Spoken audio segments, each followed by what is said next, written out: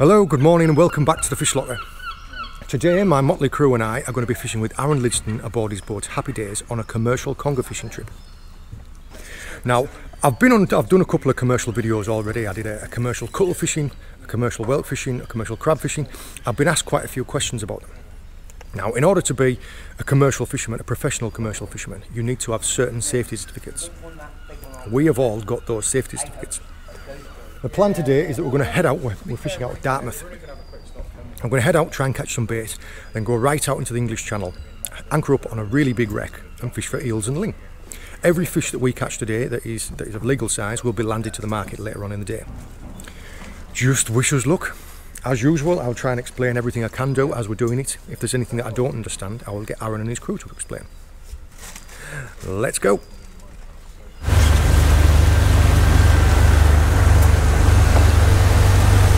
See, sun just rising up over there. I've got some fancy rods and reels today. We've all brought our own gear, our own baits and our own rods and reels, so throughout the day I will talk you through everybody's different kick, because we've all brought something slightly different. All going to be big and heavy though. Like I say, the first order of the day is to try and find some fresh bait, and then I will talk you through the rest. I'm excited. Still there, mate? Alright, so I just thought I'd let you know anyhow, so you know. What is it, herring or herring? Yeah, it's all herring. Yeah, it's all herring on the looks of it, mate. You get a big one of herring? I haven't, I've just took it off, mate. Yeah, bonny, aren't they? They're quite big as well, mate. They're about 8. I put it against me. It was at this point, only 2 minutes out of the harbour, that I realised that there was probably going to be an awful lot of adult language on this day. Yeah, it's about 9 inches long, so it's taller. What I will try and do is bleep it all out, and I will give you a emoji instead. His missus is laughing like hell watching this. Yeah, this isn't a herring.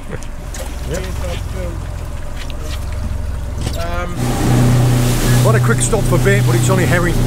As Aaron was saying, they're quite soft. We've got a fair bit of bait going on in here, and I'm going to knock some rigs up. Go and sit inside at whalehouse and knock some rigs up.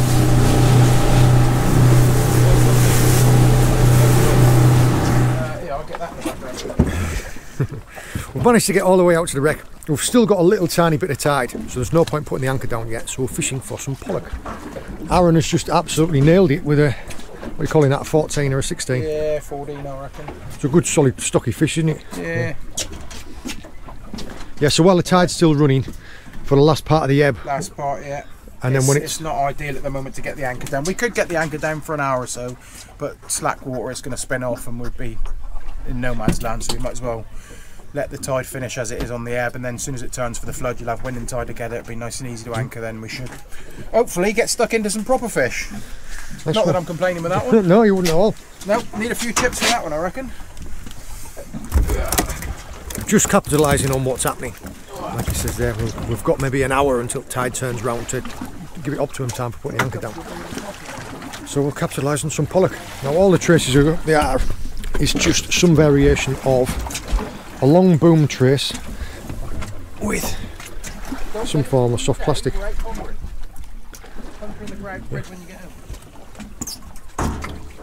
There's a cracker of a fish. We're almost at the point now where the tide's going to turn so we can put the anchor down. It's slackened off that much that we've been able to do a little bit of drifting for ling. All we're doing is rigging up some. Now just have a look at that rig there. It's just incredibly simple, like one hook ling rigs. And I've just dropped down there now. I've not caught as many pollock as everybody else on the lows when we're in for pollock. But what I did do was, as soon as I put a ling rig down there.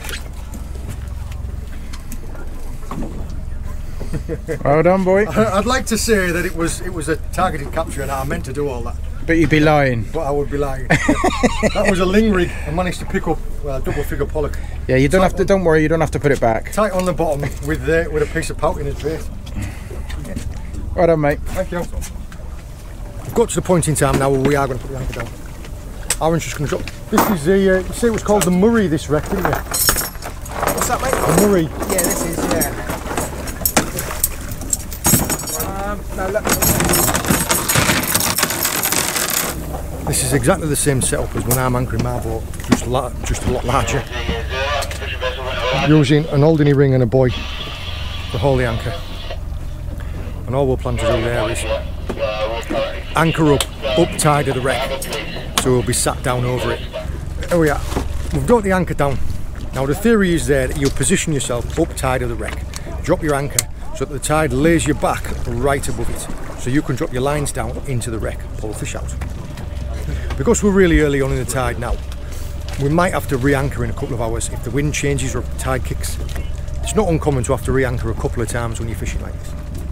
Yeah. When the boat gets set back, it'll take a while, it'll swing around. When it gets laid back into a place it likes to sit, we'll drop the lines off the back. I'll talk you through all the rigs and everything as people get set up. While the lads are just starting to get a bit of a scent trail, I've elected to try and catch a little bit more bait. And there's a bycatch. What a lovely little tub gurnard. Now you can tell the difference between these and reds. The difference between these and reds being these big pectorals here. A lovely looking fish and stunning eating as well. This is about the size of what I would keep, because it's only a little fillet but you get off the sides. Nice pair of goujons. Yeah. Thank you very much. They've got a lovely blue eye and all, haven't they? Pretty little fish, aren't they? Americans call them a sea robin. But yeah, they catch them worldwide, don't they? You catch them in Australia, you catch them in America. Cool little fish. Thank you very much. Well done, mate. Just really quickly, I'll talk you through our rigs. Now the rig I'm using, just a very simple sliding ledger. Just means that the lead's on a slider like that. I have got a hook length of around about 2.5 to 3 feet, ending in a 10-0, and I've just got mackerel flat. Yours is slightly different to mine, isn't it? Yeah. So I've got my lead's locked in on a slider. So yours is effectively a bolt rig, isn't it? Yeah. Self-hooking, cross lock, going down to 250 pound line. And you've got a longer hook length than this. Yeah. 4 foot. And then with an 11-0 must on the top.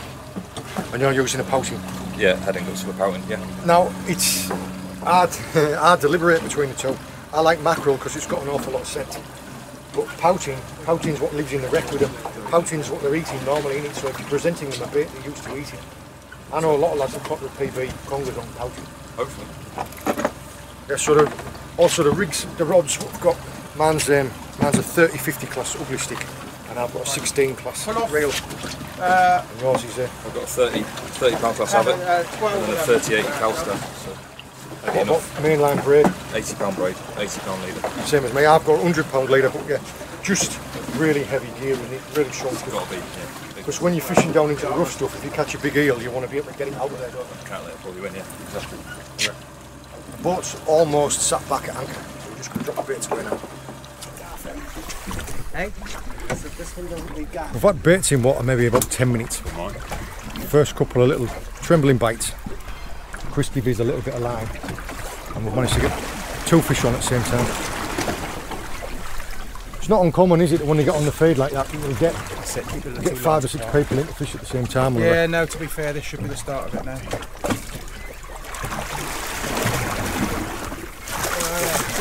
Thought you clear your outside. There you go. There we go. First fish. Going back. Yeah, no. Tell you what, they're pale. Yeah, he's pale, isn't he? Get him in the bin first, then before you unhook it. There we go. This is a nice fish. This is a nice fish. He's over 30. Yeah, I'm looking at the side, mate, that'll be lovely.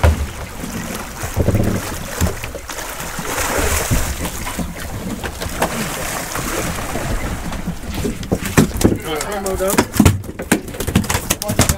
That's it started. That'll be about it, won't it? One more. Hang on. Right. Tom's just getting a bite there. Poised like a heron. Oh, wiry and sleek. Oh, you're right. Yeah, it's getting a scent trail going. Once you manage to get these fish on the feed, it is hopefully going to be pretty full on.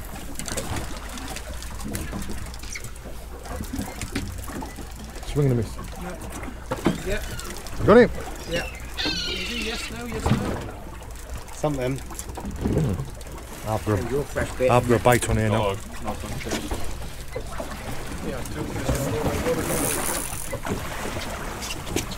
Yep, there's a fish. Well done, John.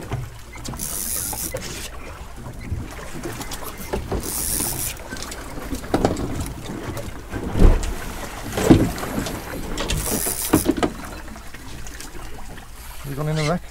Is that right? Wasn't quick enough on it. I ended up losing my rig and so did Ben next to me. So that indicates there was a little piece of net or like lost rope or something around that part of the wreck. As it was, the wind swung round again. I mean, you can look now. The fog's come back in and it's kicked us off the wreck. So we've re-anchored again. Twofold, we weren't picking out too many fish. There was that little bit of snag, which was like a piece of ghost net or rope. And the wind swung us round. Hopefully, third time's a charm. Really quickly, mate, can you just talk to us about your rod and reel? You're using a Kanzaki, aren't you? Yeah. 30-50, is it 50? Yeah, 30-50 Kanzaki, 16 Talica with 80-pound braid. Yours is a Shimano Talica, I've got a Torium 16. So, both roughly the same size, aren't they? Yeah. 2-speed, I mean. What did you say your mainline braid was? 60? I think that's 80. It's either 60 or 80. That's 80-pound leader. So 80-80. Yeah, 80-80. Just sliding. Yeah, just sliding ledger again. Yeah. And just a tenno with a leopard mackerel on it. That fish that you had there earlier, that was on mackerel as well, wasn't it? Yeah, just frozen mackerel, nothing that special. Yeah, like I said, the key is getting a scent trail going. Drawing the fish out of the wreck with the scent. Because we've had to move again now, it means we're going to have to re-establish a scent trail. So it's probably going to be a little bit of time before the fish come on the feed. Now you can knock them on the head sometimes, can't you? You can drop a bait down and it just clonks straight on top of the fish. It doesn't always happen like that. Anchoring quite far up, tide on we, so you need a bit of set to get them going. We are worked out to be about 180 feet up tide of the wreck. That's to try and draw the fish out of the wreck towards your bait so you don't lose as many in the wreck. It's going to happen. It's why I knocked up a load of spare rigs. It's why we made up a load of spare traces before we started. Just so it saves time. If you lose one, just clip another one straight on and you go back down. But yeah, we're fishing through the flood of the tide. Every minute that we're wasting tying rigs or tying leaders and things like that is a moment you're not fishing. What, both of you in shot, yeah? Yeah, well, all three of us if you want. Chris feels like he's got a good deal on there. Hello, he has got a good eel. Man's tried going back down, but it's not a big one. Tony, if that is a big eel, you'll have to come and take my rod and I'll gaff it, alright? Well, it depends who's up first. If I go up first, I'll gaff it. Yeah, well, yeah. Just that little move. See, it's all it was. 20 feet is all it was. 30 feet, sorry. I'm saying that these baits haven't been down for very long. No, that's what I mean. Oh, my days. It's getting the fish up feed though, isn't it? We should be one into it now. But yeah, that bite. It's a good job I was paying attention because it could have had rod out my hand. Right, is there any chance you could shunt across a bit, my man with a beard there, let them in there and then I can get in that corner, that's lovely. Just till we get them out of the way. That's a proper one you got there, boy. See you later.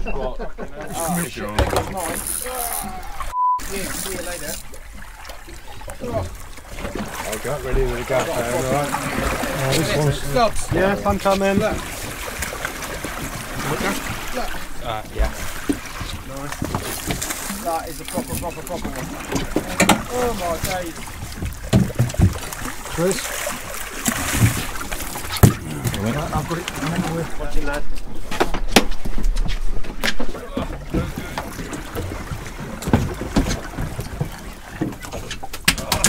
Hey, not a bad one. That is a nice fish, that, mate. Gonna come left, mate. I'll back up. You can get it over this gap in the railings. Yeah, he's pushing 60, I reckon. I mean, you can put him in there if you want, but I want to put him on the deck, Dubs. He's an E60. Late 50s, I would say. You've seen your fish. Right here, Gubs, mind up. Yeah, I'm coming. Am I okay dropping on this side or not? Yeah, you crack on. I just didn't know what that eel's doing. That's another nice fish. Right, you managed that one. Oh, sorry, mate. You're right. Right, where are we going? That just goes to show there. I mean, I pulled out a fish that was, what, 20 pound in between those two. That's a cracking fish, that. Get them baits back down. Got to be 60, that, isn't it? I'll give you a hand in a sec, Tony, if you let me... Yeah, you got that too. Do you want to teapot it off? No, we'll get him in the bucket first. Yeah, give him a good around the ear a few times.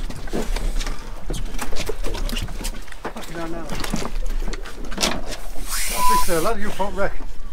Fish on there. Right, lid on, if you can.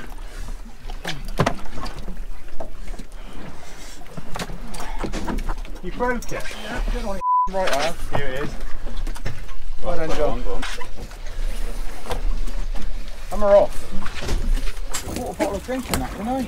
I've just dropped back down and within a couple of minutes, a minute max, another fish on, so that's definitely on the feed.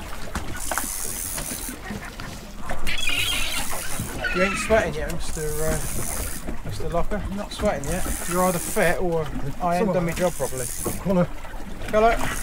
Is he a gaffer or a lifter? I need a lifter. Lifter. Let me just walk towards Bradley right now.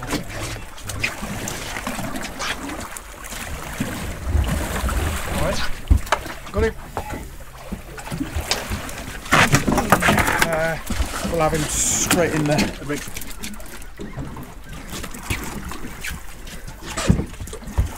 Alright, grab that leg, somebody. With him.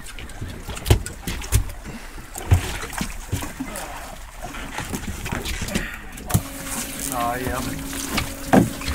It's an important moment right now, isn't it? I nearly said you're filming that because it might be the only one. There we go. Look at the size of that. Well done. Cheers, thank you very much. This just goes to show you that even though we're fishing shoulder to shoulder, and we've all had multiple fish out, it's just whichever bait you fancy down there. Yeah, this is what I was talking about getting them on the feed. It is absolute carnage. But it's getting that scent trail going, it's getting them fish competing with each other. As soon as you get a bait down there, because there's fish competing with each other, they're just taking them rapid. Right. Yeah. Just managed to get all them eels subdued. Got them packed away and graded into boxes. And the first thing they do there is put a bit of ice on them. And that's just to make sure that when they reach the market, they're in top-notch condition. Yeah, when they're actually going through the dyeing process, they generate heat. Yeah. So that's the one time you want to get ice on them is as they're generating the heat. Don't see the point in killing fish to No, give it its best chance of making money.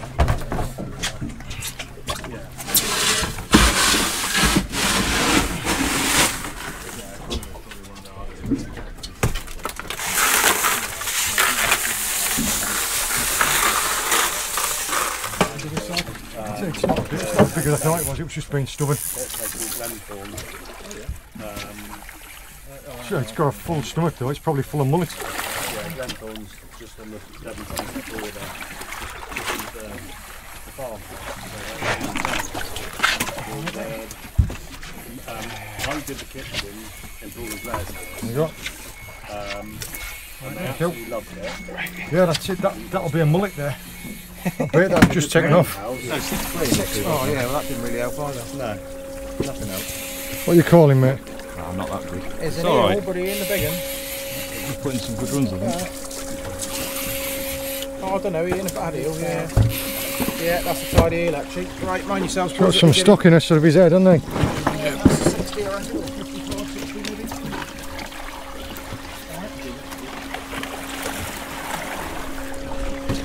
Well done, my friend. Yeah, wait a minute. Yes, exactly. Yeah, 50 odd, isn't he? That's a fat in. Conger Eels on. Come on, Gobsy, you lizard. Oh, found a bit. Found one, Tom. Yeah, full house. Go on, Gobbo. Right, I better get a bait ready to drop down because there'll be no bait there.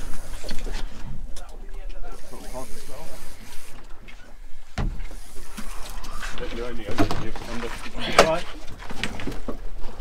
Right, hang on. Let's get that one in. Is he a swinger or no? No, I haven't asked you yet.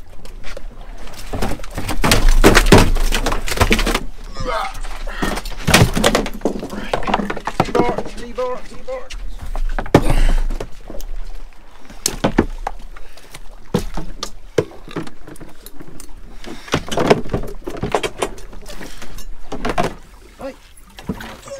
Giving it some big licks there, Tom. As much as I can give it anyway. Solid bite or quite finicky? Really gentle. They have seemed to. Always the smaller, always the They've been really finicky for the last half an hour or so. Half a couple of fish. they don't do it. The smaller ones come flying in to try and grab it. Because they're just fighting for it, whereas the big ones just walk in or just swim in slowly and go, yeah, I'll It's not for the faint-hearted, this lake.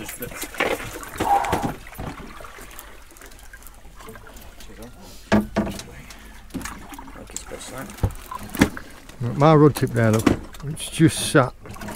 What you're looking for is kind of like a, like that. When you put the earth on there, be fine again. I'll put this one up and get down. Cheers, I'll sort that out. This is one of the reasons why we'd knocked up a load of hook lengths at the start as well. Just because, yeah, it's hard on the gear, this.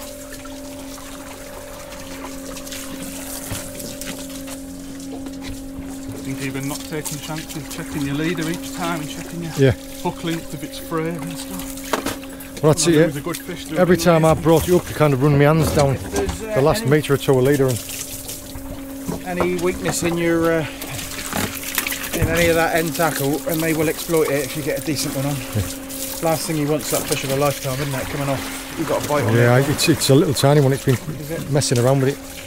I'm saying that this is one of those situations as well. Usually I'd be early to strike at them, but we're taking all these fish, so it doesn't matter if you hook them deeper into the throat, because you're knocking them on the head when they come to the boat anyway. Speak to my mate there about that, can't you, Tone? You've got a complaint here, Tone. What's that? He's about a cup of tea.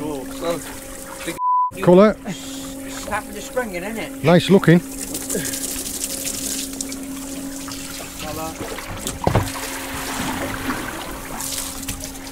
doesn't look a bad eel, mate. Wait, it's a fish. I would say he's over 40. Getting close to 50, I reckon. Well, they're getting bigger. Got that one? Yeah, got the load.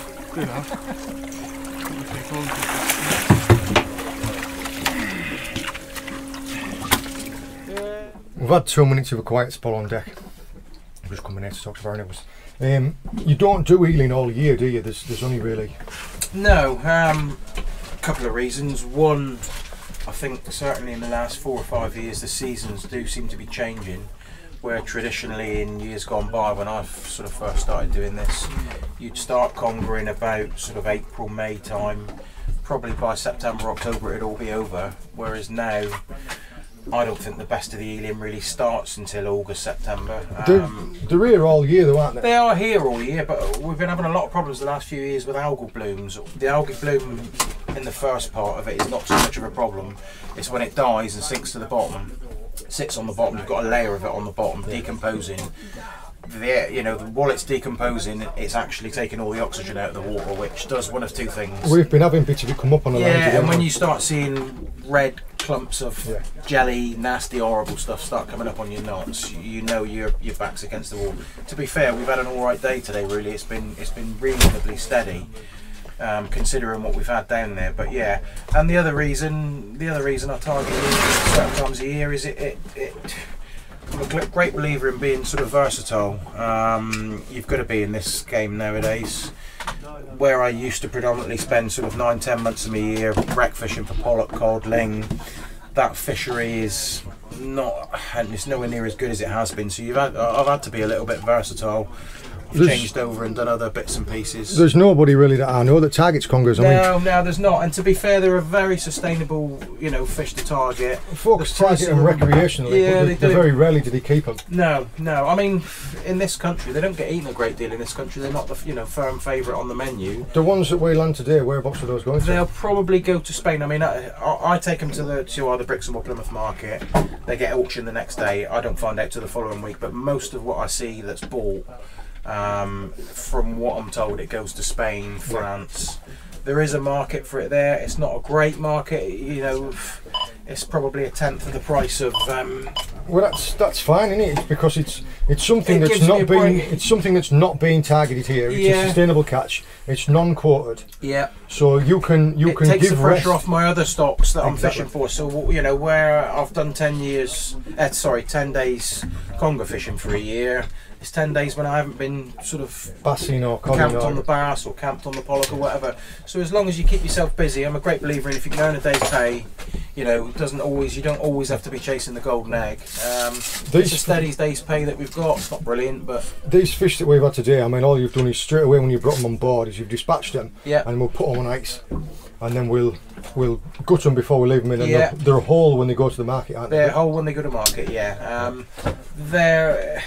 they're a little bit unpredictable eels if you don't look after them. They do turn very quickly, so I mean, which is why I get them on ice very quickly. Later, they're not a massive payday fish, are they though? But no, they're not. When there's that many of them on the ground like that, you can still make a day's pay. I mean, to be fair, we've had a lot of eels today, but I wouldn't say it's been a tearing day. I've had much worse days, I've had much better days. It's been a reasonable day, and there'll be a reasonable day's pay for me, I would have thought. We've had a cracking day. I mean, there's two of the lads that have beat their PBs already. Yeah, I mean, some reasonable fish there. We've had 2 or 3 60s there, I think. It makes it maybe 2, 3, 4, 6, or 2 or 3 60s probably. My fish so far today has got to be that pollock that I had on that first drop. Yeah, we had a few nice pollock as well. I mean, a lot of small fish there, unfortunately, but there was, I don't know, three or four double figure ones there, wasn't there? That little bit of bonus just by capitalising on the tide, rather than sitting doing that waiting. Yeah. You've had half a box of fish there, which is probably going to pay for the bonus bass, a few other bits and pieces. It all adds up come the end of the day. Yeah. It's a day's work, isn't it? I'm getting a bite on there. Have to go. Thanks for that. No worries, mate. I hope it makes you feel better. Give it to him, Cubs! Give it to him! Give it to him hard, Cubs! Proper hard! Harder!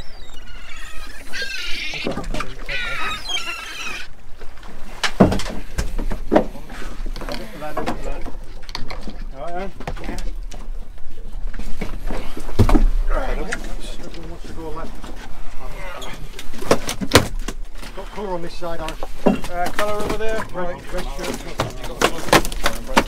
Warning: the following clip does show the cleaning of fish ready for market.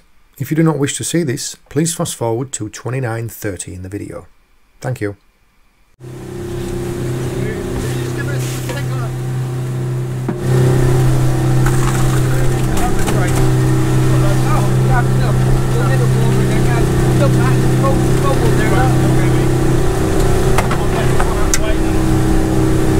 Tough skin. Yeah, very much so.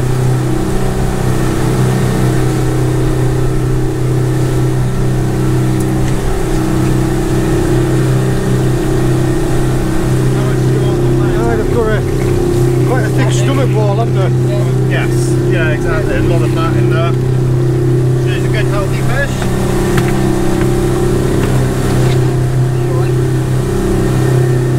So these lines either side, this is the fat content? Yes, yeah, there's fat down the side there. We leave that on the fish. And then you just... Shall I fly this one? Sorry, just popped it off a second. These are all iced and fresh, brilliant.